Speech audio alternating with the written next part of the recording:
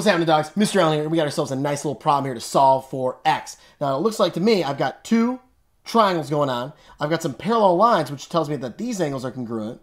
I've got these angles congruent, and they share this angle up here. These two triangles are similar, bro. That means that their sides are proportional, and I can use that to set up a proportion to solve for x.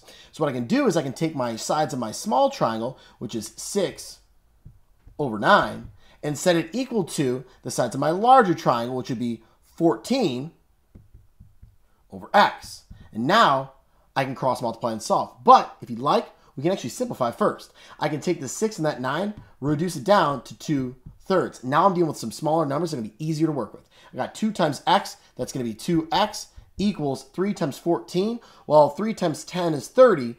3 times 4 is 12, so it's going to be 42.